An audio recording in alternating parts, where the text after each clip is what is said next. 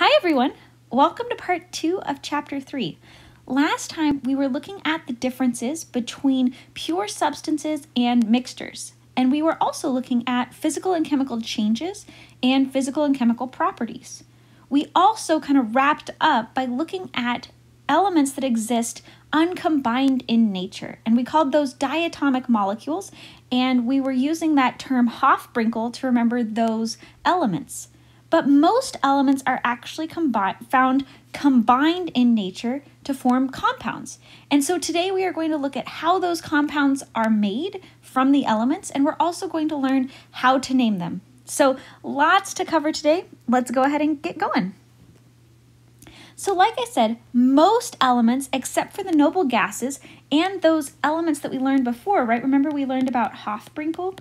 And those were those diatomic elements that exist combined in nature. But most other things are always combined with another element out in nature. It's very rare to find a pure element. So they form compounds. And the compounds we're going to talk about today are ionic compounds, when those electrons are transferred. So that's going to be the focus of today. But you can also form compounds by sharing electrons. The whole reason that these elements form compounds in the first place is they're trying to get to 8 valence electrons. This is called the octet rule.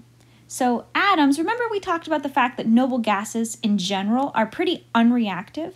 This is because they have 8 valence electrons, except for helium, which only has 2. But the fact that they have 8 valence electrons makes them unreactive because they already have 8. It's this magic number in chemistry. Well, all of the other elements, except for those noble gases, they don't have 8 valence electrons. Remember, we learned how to determine how many valence electrons something has by looking at that group number. So if they have any other amount of valence electrons, then they're trying to form compounds to get to 8. That's the whole name of the game.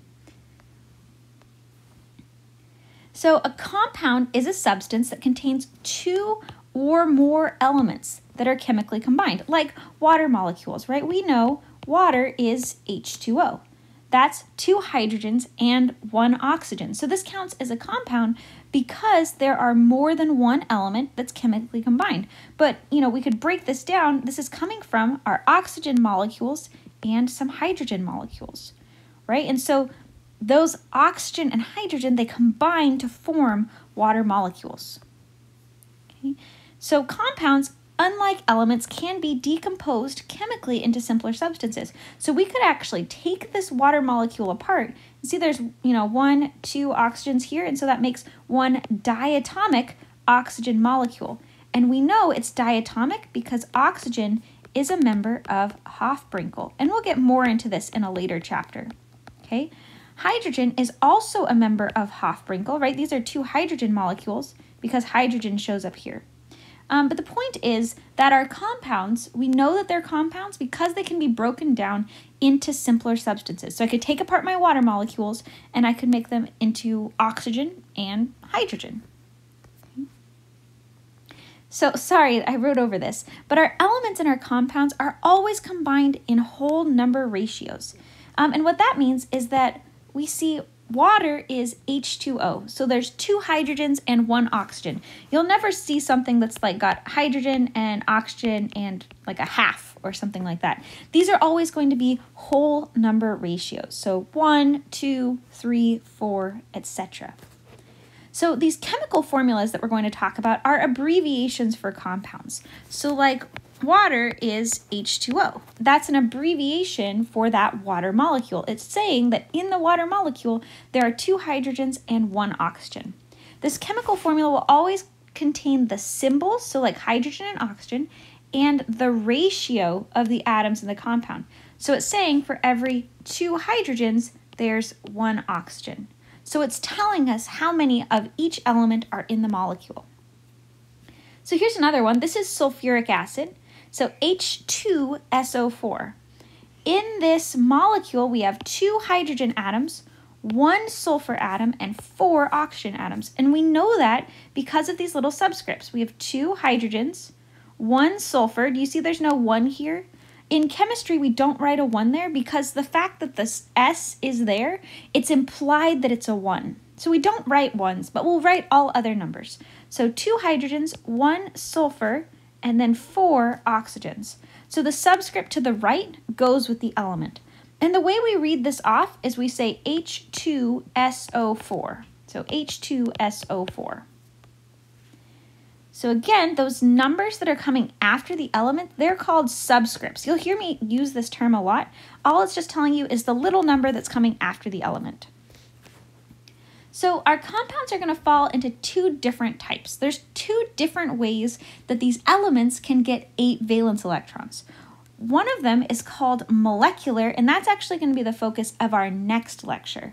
The focus of today will be on these ionic compounds, okay? So we're going to figure out these ones today.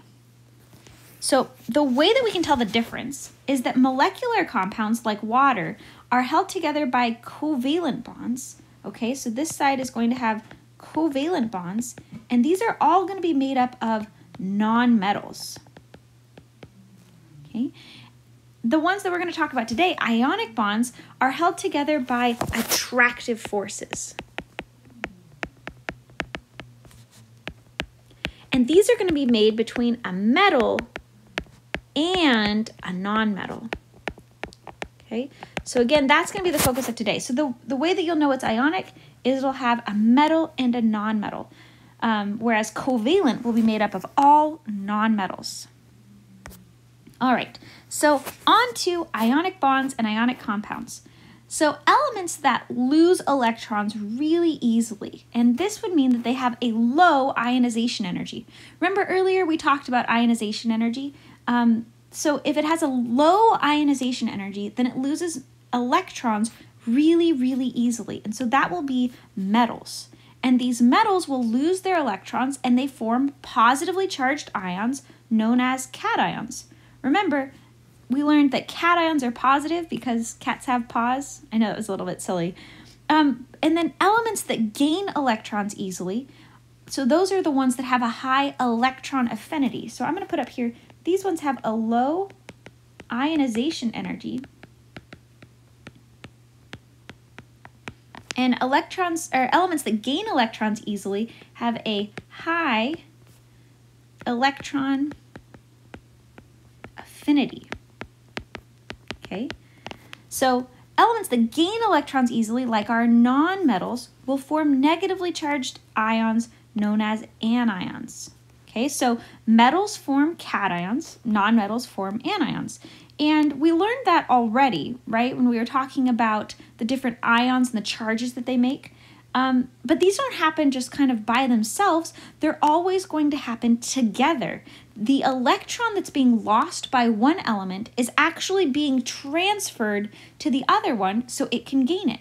So every time a cation is formed by an element losing electrons, an anion is also formed by gaining electrons. So these are happening together. And then the attraction between that positive charged cation and that negatively charged anion draws those elements together to form an ionic compound. Okay, so that ionic compound is formed by the attraction between the positively charged cation and the negatively charged anion. And when we look at that type of compound, that's called ionic bonding because it's being formed from ions. Okay, so all of this has to do with that chapter or that section that we learned about ions back in chapter 2. So if you don't recall it, or you haven't gotten to it yet, please make sure to go review that section on ions because this section that we're covering today requires you to know that information.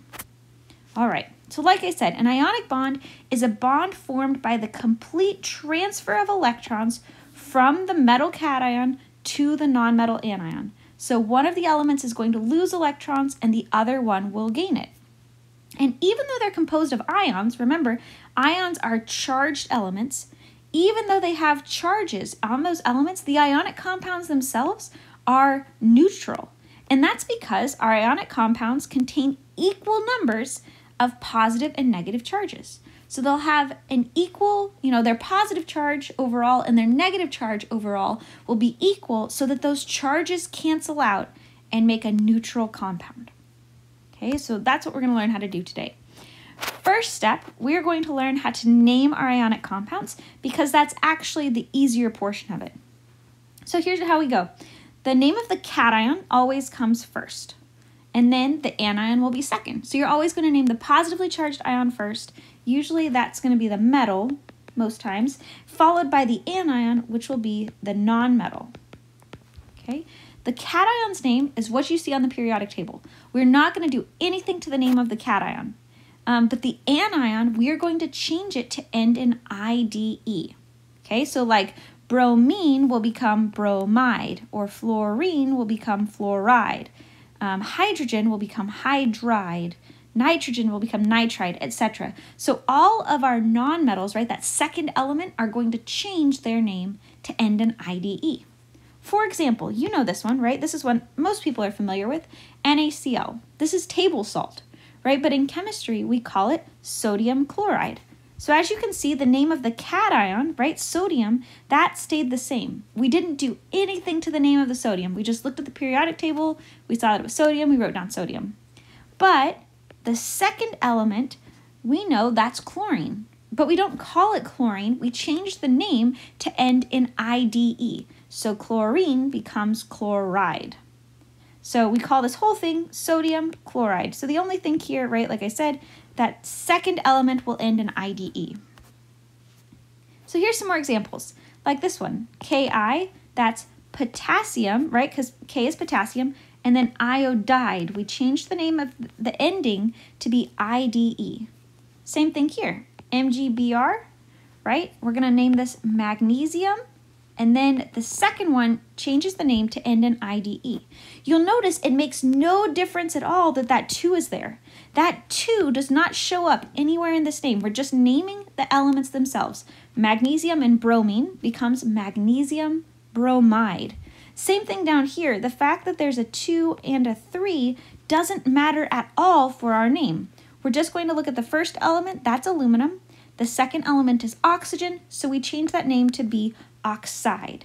Okay, so don't do anything with the numbers, just name the 2 elements and then change the second name to end in IDE. So let's go ahead and try this one out. Go ahead, pause here, name these compounds just like we were doing before, and then once you're ready, come back and I will show you the answers.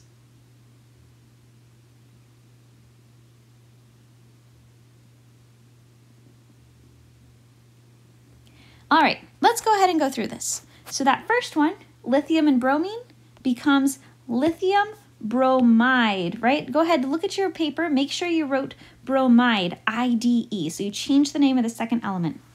The next one, magnesium chloride. Next one, aluminum sulfide, aluminum chloride, and then magnesium sulfide. Again, it doesn't matter how many of each element we have. It doesn't matter those little subscripts when we're naming them. Okay, you're just going to write the name of the 2 elements, change the second one to end in IDE. All right, now let's go on to how do we get those formulas. That's the trickier part. I think the naming is pretty straightforward, but getting the actual formula themselves is a little bit trickier. So the chemical formula of an ionic compound tells you what elements there are and the ratio in which they combine. That's what's really important. So those little subscripts that we were seeing, those little numbers, that's telling you the ratio in which those 2 elements combine to make a neutral compound. So one example is sodium chloride. Remember, if you look on the periodic table, that sodium is making a 1+, and the chlorine is making a 1-. Okay, so they're combining on a 1-to-1 ratio because that positive charge exactly cancels out that negative charge, so we get NaCl.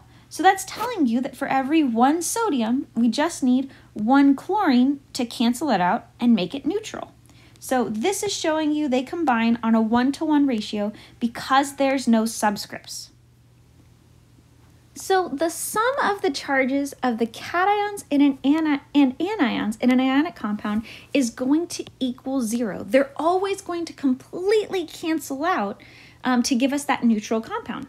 So here, like sodium bromide, Na plus is going to exactly cancel out Br minus because it's a 1 plus and a 1 minus.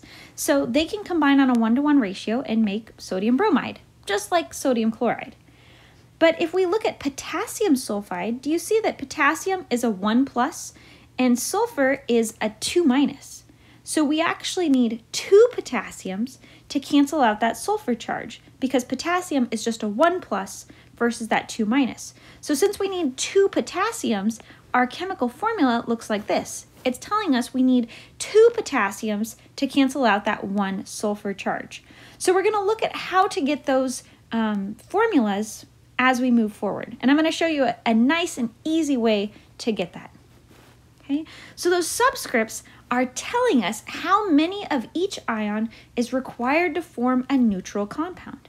So like this example below, magnesium is a 2 plus, right? And chlorine is a 1 minus. That means magnesium is going to lose 2 electrons.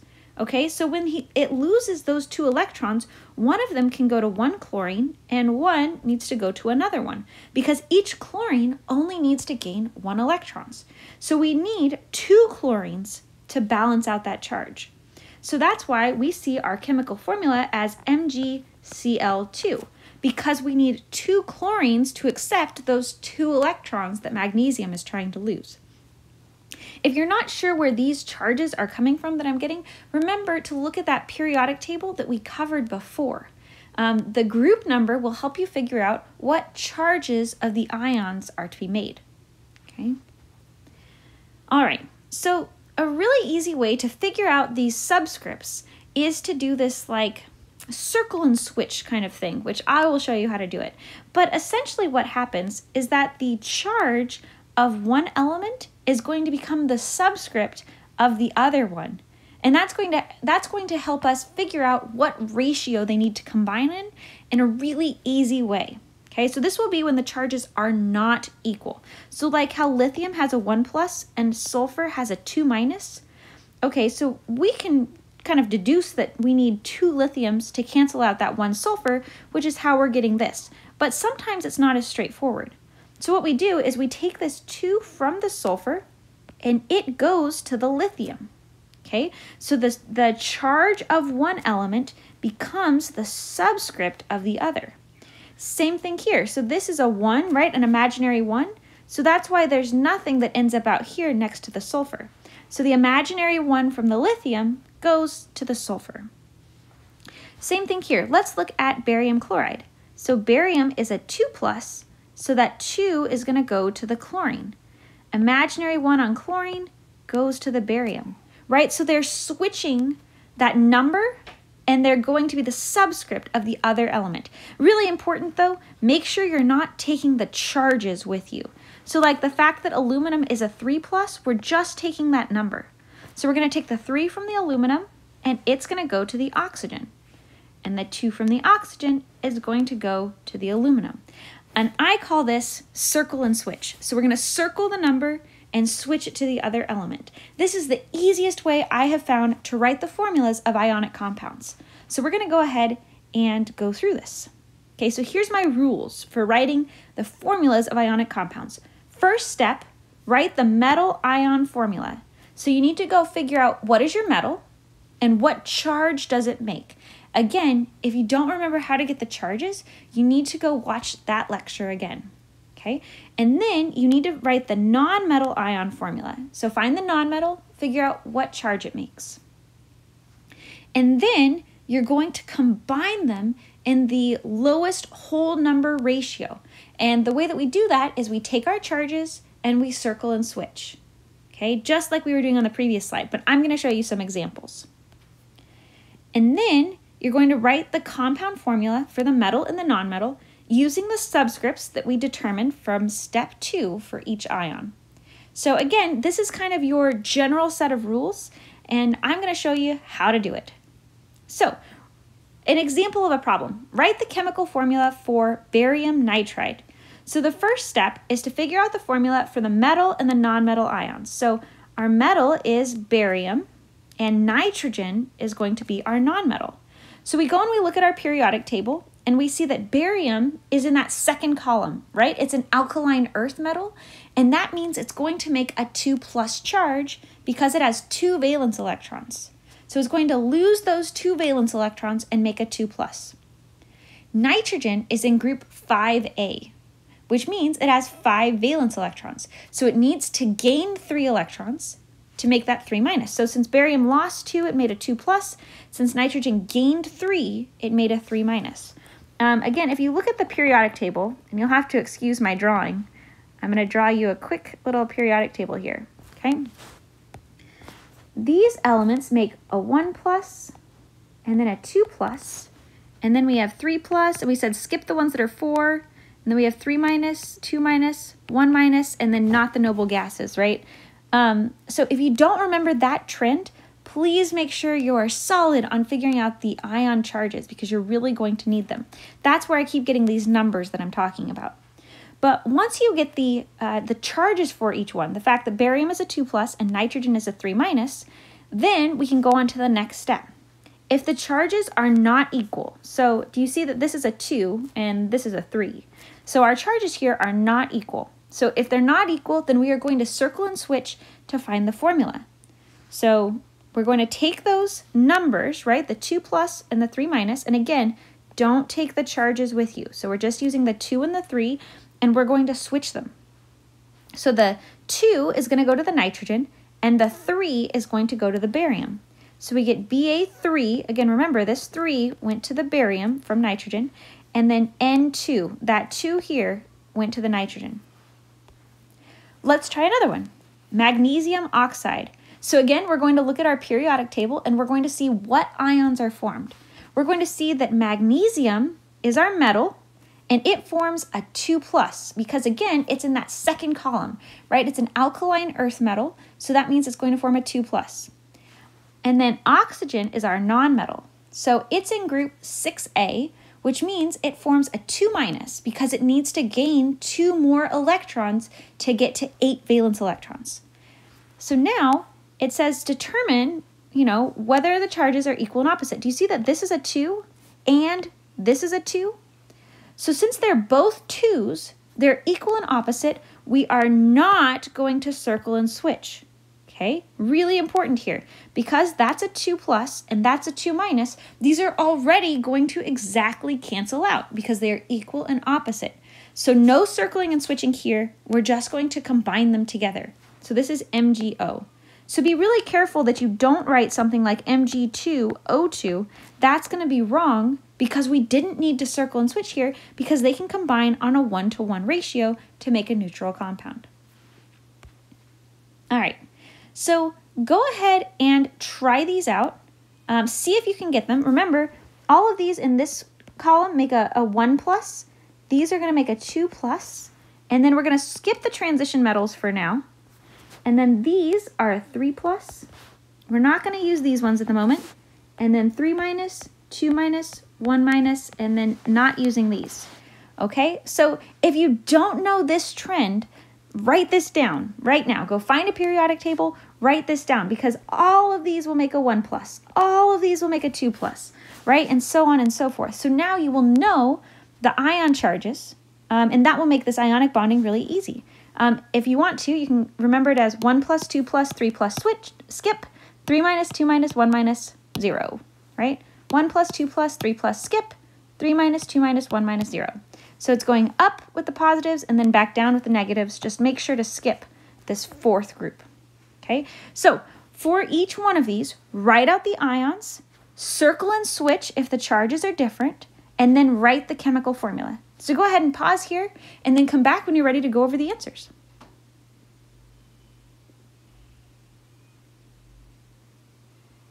Alrighty, so for this first one, potassium fluoride. So we see potassium is right here, and so that is going to make a 1+ charge. And remember, we don't write 1, so it's just K+. And then fluorine is right here.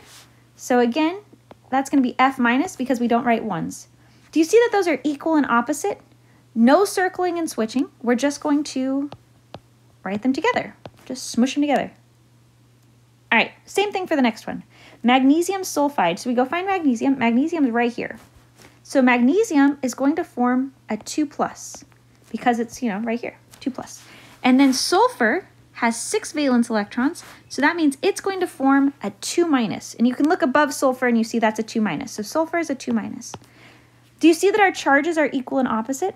We have a 2+ and a 2-. So those are exactly canceling out. So no circling and switching, we just write our formula, MgS. All right, next one. Sodium and oxygen. So here's sodium. Sodium's an alkali metal, so it has 1 valence electron and it makes Na+. And then oxygen is here, that's O2-. And we see now that those are not equal and opposite, right? We have sodium as a 1+, oxygen is a 2-, so they don't cancel out, so we need to circle and switch. So this 2 goes to the sodium. Okay, we don't need to do anything with the 1 from the sodium, just that 2 from the oxygen is going to go to the sodium. So we get Na2O. All right, let's try calcium nitride. So here's calcium. So calcium's a 2+. And then nitrogen is over here. It's a 3-.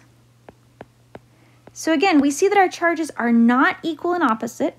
So we need to circle and switch. So the 3 is going to go to the calcium. So that becomes Ca3, and then that 2 is going to go to the nitrogen, so this becomes N2. All right, let's try lithium and phosphorus. So here's lithium. So lithium makes Li+, and then phosphorus is right here under nitrogen, so that makes P3-. So again, our charges are not equal and opposite, so that 3 from the phosphorus is going to go to the lithium. So we get Li3P. And then last one, here was magnesium again. We got Mg2+, and then fluorine we use again, and that's F-. So again, these are not equal and opposite, so we have to circle and switch. So that 2 from the magnesium is going to go to the fluorine. So we get MgF2. Okay, so that's how we do ionic bonding. So now I want you to go ahead and pause here and get some practice on this. I need you to complete problems number 11 through 18 on the Chapter 3 lecture worksheet. Make sure you are super solid on ionic bonding before moving forward with this lecture, because we're going to use what we've learned so far and we're going to apply it to some different scenarios with metals that form variable charges and polyatomic ions. So make sure you're really good with the basics before you move on. If you have questions along the way, make sure to ask me them again before you move on, because we're going to use these skills in the remainder of the lecture. So go ahead, pause here, work on these, and then come back when you're ready to move on. Alrighty, so as we've learned before, some of the metals make variable charges, right? We talked about this previously. We said the ones that we know for sure, like all of these in group 1A, they make a 1+ charge. These all make a 2+. These make a 3+. And then we're going to skip, most of group 4. And then we said 3-, 2-, 1-, and we're skipping the noble gases, right? So those are the ones that we can predict from the periodic table. But there are some metals, and you can see these down here, that make variable charges, which means like chromium could form a 2+ or a 3+, or like manganese can form a 2+ or a 3+, or copper can form a 1+ or a 2+. So these metals that have variable charges, those are a little bit trickier and have a couple different rules when we're dealing with ionic compounds. So we're going to go through those right now. Typically, the way that you can recognize these is it's mostly transition metals. Okay, so those are the ones in the middle here. It's transition metals plus tin, lead, and bismuth. We're not going to deal with bismuth, but tin and lead we will. Okay, so mostly this is the transition metals. So for metals that form 2 or more different ions, so that's all of these down here, a Roman numeral equal to the ionic charge is written in parentheses after that metal name. So like, remember we saw on this last slide, like iron could make a 2+ or a 3+, right? So to specify which one we're using, are we using iron 2+ or iron 3+, we are going to put a Roman numeral with parentheses after the name of the element. So like if it has a 2+, we call it iron 2. If it has a 3 plus, we call it iron 3. So that's going to tell us which ion of iron we're dealing with. So like, copper 1 plus, we call copper 1, or, copper 2 plus would be copper 2, right? So all of these are just telling us the charge of the ion. So in a lot of ways, that's actually easier, right? You don't need the periodic table to figure out what your charge of your ion is. Is it in group 1A or 2A? Here, that Roman numeral, you're like, okay, it says a 2, so that's iron 2 plus. Or it has a 3, so that's iron 3 plus. So kind of easier in that sense. Really important though, if a metal forms only one cation, like sodium or aluminum or magnesium, then we don't use Roman numerals. This is only for elements that have, more than one ion that they can form. So again, this is mostly transition metals with, tin and lead. But if it's one of those other elements, like on the edges, then don't do this. All right, so our rules for naming compounds with metals with multiple charges is pretty much the same as it was before with these ionic compounds. We're going to write the cation name, and then this is the only thing that's different. You're going to write the charge of that cation in Roman numerals after the element name. So just like we were naming, iron 2 and iron 3, you just need to put that parentheses with the Roman numerals after the name of the metal. That's it. That's all that's different. Otherwise, we just write the anion like we've done before and change it to end in IDE. So all the same, except now we're adding in these Roman numerals if it makes more than one charge. So here's some examples. So like normally we would name this like iron chloride, right? If we were thinking about what we were doing before, but we know that iron is a transition metal, and that means it can make more than one charge. So here we have iron 2. And so here in this next one, you'll see this is iron 3 oxide. Copper 1 phosphide, right? Since all of these have elements that can make more than one charge, that's why we're seeing these Roman numerals, okay? So the Roman numerals are telling you the charge of that element in that compound. So let's go ahead and try and figure this out. Name the following compound, and then we have CrCl3. So we notice that chromium is a transition metal, right? And if you don't have a periodic table in front of you already, I would get one now. So you can see chromium is a transition metal. So typically that means it's going to make more than one charge. So that means we're going to name this as, chromium something chloride. And we need to figure out what that something is, right? What charge is going to go right there? So again, first thing we're going to figure out, okay, chromium's a transition metal, can have more than one charge. That's how we know we're going to need to use parentheses. So we have to figure out, okay, what goes in parentheses? So the way I like to do this is kind of uncircle and switch. So like CrCl3, like that's one of our compounds, right? Do you see this 3 out here? When we circled and switched, that 3 got there. So if we undo the circling and switching, that means the 3 came from chromium. So this was Cr3 plus combined with Cl minus. Okay, so we're like undoing the circling and switching to figure out what the charge of our transition metal is. So that's how we're getting that this is chromium 3. We undid that circling and switching. So we call this thing chromium 3 chloride. Okay, and you can always double check. Like once you write your name, say, okay, if chromium was a 3 plus, chromium 3 plus, chloride, we know, is a halogen, so it makes Cl minus. If I was to go and circle and switch, that 3 would go to the chlorine, right? And we would get CrCl3. And you can double check, is that what I started with? Yes. So therefore, this name is correct. Okay, so again, really easy way to figure this out is just to undo that circling and switching. Let's try this one though. Name the following compound. So this is iron and sulfur, right? So we would say this is iron something sulfide, right? Change it to end in IDE. And we know it's got to have a Roman numeral because iron is a transition metal that can form more than one charge. So we need to figure out, okay, what is the charge on our iron? If we were thinking about the uncircling and switching, right, like we were doing before, then we would say, well, there's nothing here. So that went from iron, so maybe it's an iron 1 plus. Well, Spoiler alert, iron actually doesn't make a 1+. It makes a 2+ or a 3+. But as you can see, do you see there's no subscripts at all? There's none at all. So what that means is that the iron exactly canceled out the sulfur. We know the charge of sulfur is S2-. We can see that from the periodic table. Okay, so the fact that there's no subscripts here means that the iron exactly canceled that out. The way that we would get that is if this was Fe2+, right? Because the 2+ would cancel out the 2- and make FeS. Okay, that's the only way that we're getting no subscripts is when they are equal and opposite. Okay, so this one is a little bit trickier.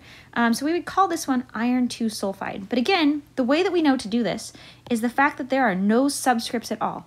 That means they exactly canceled out. So if I go find the charge of the sulfur, S2-, then I know that iron is exactly equal and opposite. It has to be 2+ in order to exactly cancel out. All right, so let's try writing formulas now with these metals with multiple charges. So this one says, write a formula for the following compound, copper 1 oxide. So like I said before, I think this makes it a little bit easier, the fact that there's that Roman numeral there, because you don't need to go figure out the charge of copper from the periodic table. You see copper has a 1 after it. That's telling you that copper is a 1+.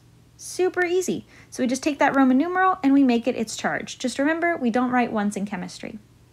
And so then you'll use the periodic table. You'll figure out oxygen is a 2-, right? Oh, and sorry, that 1 shouldn't be there. My apologies.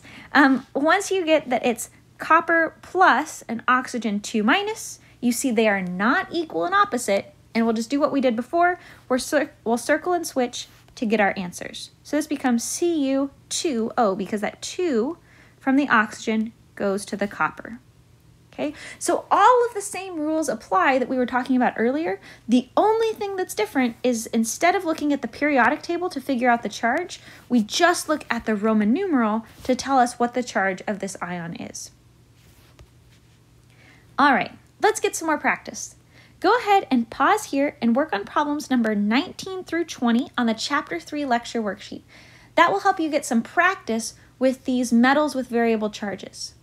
Once you're done with those, come back and we'll keep going.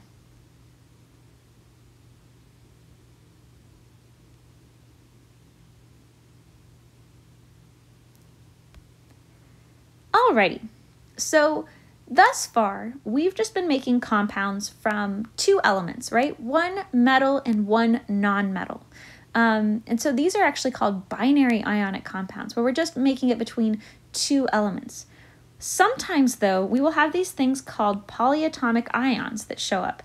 And these polyatomic ions are a group of atoms with an overall ionic charge. So these are not compounds. These are a bunch of atoms together that overall have a charge. So like this one has 1 nitrogen and 4 hydrogens and an overall charge of 1+. And we call this ammonium. Where this one has 1 nitrogen, 3 oxygens, and an overall charge of 1-. So when we have a group of atoms together with an overall charge, we call that a polyatomic ion. So poly means many or several. So several atoms with a charge. Okay, so polyatomic ions, several atoms with a charge. So these polyatomic ions will also participate in ionic bonding because they are ions. So they're usually going to be negatively charged. In this class, the only one that's positive is going to be this one, the ammonium ion. All of the rest of them will be negatively charged, and so they'll take the place of the anion in our ionic compound. You're actually kind of familiar with these. These polyatomic ions show up a lot in substances that we use every day, right? If you were to look at the back of your shampoo bottle or, your fertilizer, you're going to see these terms out in your life. So like this one, a plaster cast is made of, CaSO4. So the calcium, right? We've been talking about calcium before. That's our cation, but the SO4, that's actually a polyatomic ion. That's sulfate. And together, that makes a plaster cast. So if you've ever, broken your bone, then you're actually probably familiar with this. Another one that you might see is this one, NH4NO3. So we actually have 2 different polyatomic ions here. NH4 is our ammonium ion that we were talking about before, and NO3 minus is nitrate. You may have heard of nitrates. You need nitrates in your soil to help, your plants grow and things like that. So nitrates are really important. So if you look on a bottle of some fertilizer, you're likely to see them talking about nitrates. So these polyatomic ions aren't just in chemistry. You'll see them out and about all the time. And I know you're really excited to see these words again, but I have more things for you to memorize. And again, the sooner you make these happen, the better. I would put, the formula on the front and the name on the back and just start memorizing these. Okay, so like this one, C2H3O2 minus, that's acetate. Make sure you're really careful and you know which numbers go on the bottom and which things go on the top. Like this negative charge is actually on the top here and this 2 is on the bottom. Okay, or like carbonate is CO3 on the bottom, 2 minus on the top. Okay, so make sure you're paying attention to where these, charges go, or are the numbers on the top, the numbers on the bottom.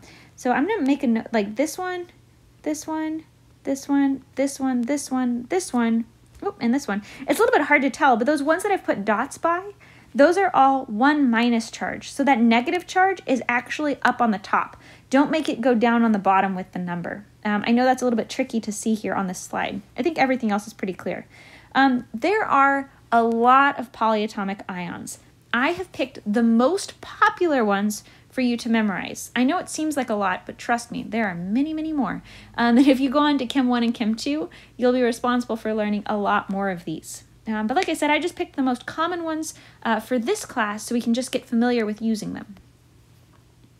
All right, let's see how to name ionic compounds that have those polyatomic ions in them. It's pretty much the same as how we've been naming everything else. You just need to have the polyatomic ions memorized. But if you don't yet, because we're just talking about this in this chapter, I would go find this sheet that's called Ions to be Memorized. You can find this on Canvas in our chapter 3 module, and just go find it. It says Ions to be Memorized, and I would make sure to use that while you're working on these lecture worksheets. It has all of the normal ions that we talked about, like that are easy to predict based on the group numbers. It also has all of the metals with variable charges that we've talked about so far, and it also has the polyatomic ions memorized, or that you need to memorize.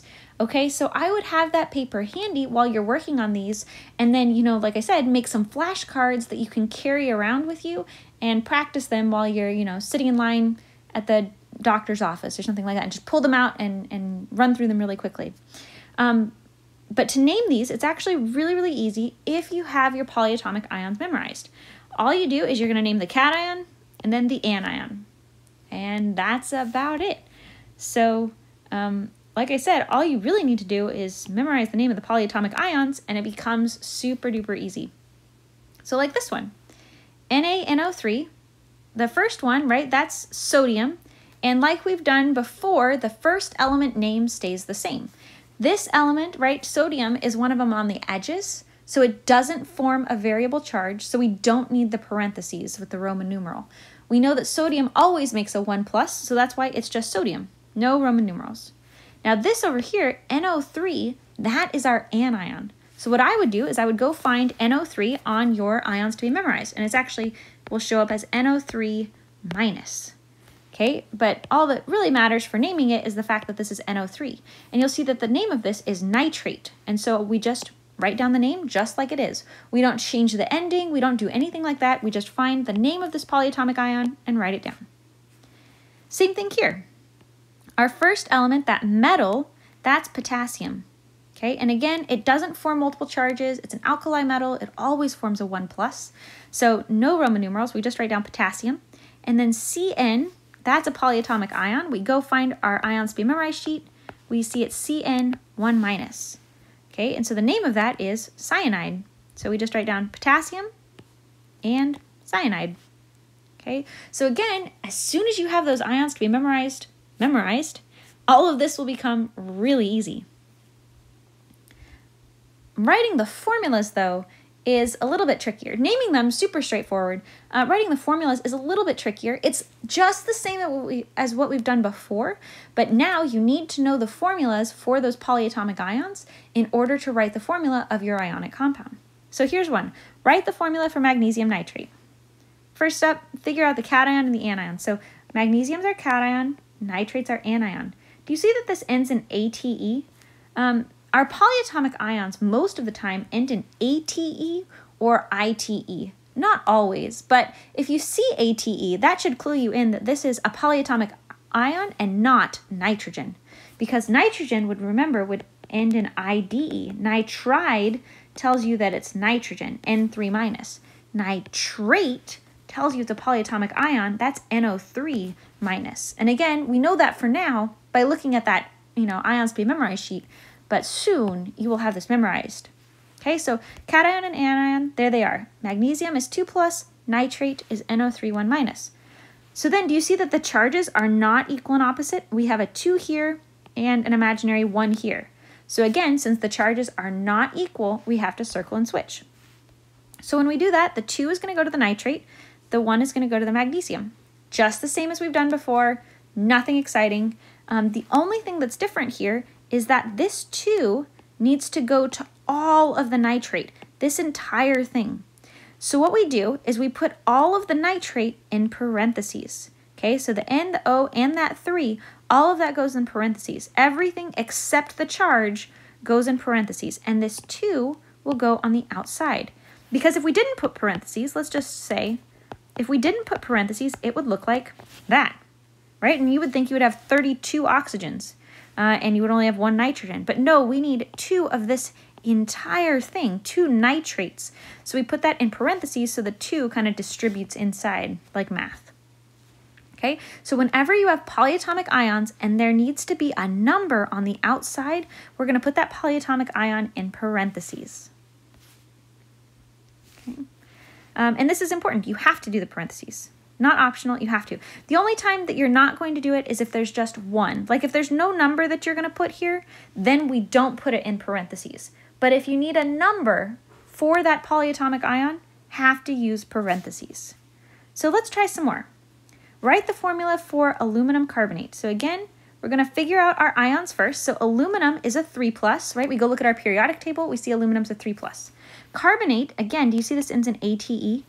Usually that's a pretty good clue that that's a polyatomic ion, and so we'll go look at that ions to be memorized sheet. So now we have our ions, okay? So we're going to circle and switch because they are not equal and opposite. We have a 3 versus a 2, so we need to circle and switch. Whoop, my apologies. The 2 is going to go to the aluminum, right? And so we get Al2, right? That 2 into the aluminum. And the 3 needs to go to the carbonate. But remember, it's going to go to the entire carbonate, this whole thing. So we're going to put all of the carbonate in parentheses except the charge. So don't include the charge, but all of the rest of it. And then that 3 is going from the aluminum is going to go on the outside. So Al2CO33. So again, that 2 goes to the aluminum. The 3 needs to go to all of the carbonate, so we had to put the carbonate in parentheses. Let's try sodium sulfate. So again, we figure out our ions. Sodium is Na+, and again, sulfate ends in ATE. That's usually a clue that it's a polyatomic ion. So that 2 is going to go to the sodium. Do you notice that there's no number here, right? There's an imaginary 1. So we're not going to put anything on the outside of the sulfate. So we don't have to put the sulfate in parentheses. So we're just going to put Na, and then that 2 from the sulfate, right, is going to go there. And then we're just going to write the sulfate as it is because that, there's nothing here that needs to go on the outside. So we just write Na2SO4. All right, so today we have covered ionic bonding, okay? So ionic is a metal and a non-metal, usually. So the way that we name this is it's either going to be a metal or the ammonium ion. Remember that was NH4+. That's going to be our positively charged cation, right? Our polyatomic ion that you can sometimes see. If it forms only one ion, then we're just going to write the name of the element. But if it forms more than one, then we need a Roman numeral. Okay, so that's how we name the positive stuff. You're either going to have a Roman numeral or you won't. That's pretty much it for the metal side. For the non-metal, you're either going to have one ion, right? You're going to either have a non-metal or you're going to have a polyatomic ion. If you have a non-metal, then you're going to change the name to end in IDE. If you have a polyatomic ion, you're just going to use the name of the polyatomic ion, whatever it is. So this is your little flow chart, right? You can figure out, your metal, does it form more than one positive charge or not? And your non-metal, is it going to be, just a non-metal or is it a polyatomic ion? And then this will tell you how to name it.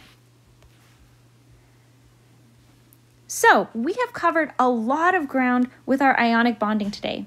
We've learned how to write out our ions and circle and switch for just normal everyday ionic compounds. We've also learned how to do this same process with metals that form more than one charge.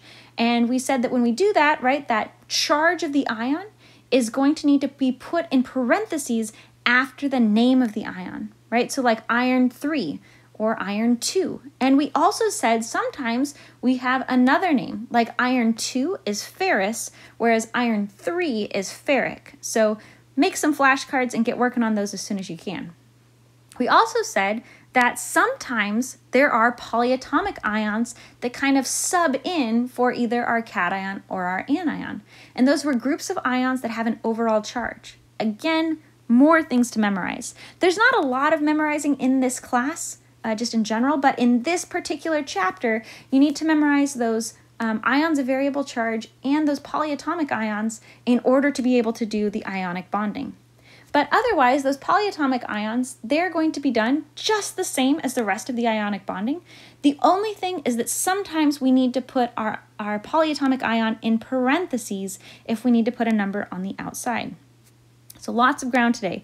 So to wrap up, I want you to do problems number 21 to 24 on the Chapter 3 lecture worksheet to get some practice doing these writing these ionic compounds and naming these ionic compounds with the polyatomic ions. Okay, we covered a lot of material today, and honestly, the ionic bonding is one of the trickier types of bonding and one of the trickier subjects in this class. So make sure you get a lot of practice doing this so that you're really familiar with how to name these different ionic compounds. As always, when you're going through these, if you ever have any questions, please let me know. I'm more than happy to help. Remember, you also have access to the answer key on Canvas in the Chapter 3 module, so you can go through and check your work and make sure that you're naming all of these correctly. As always, though, keep working hard. I know this is a tough class, but you're doing great. If you ever have any questions, please feel free to reach out. Otherwise, I will talk to you guys next time.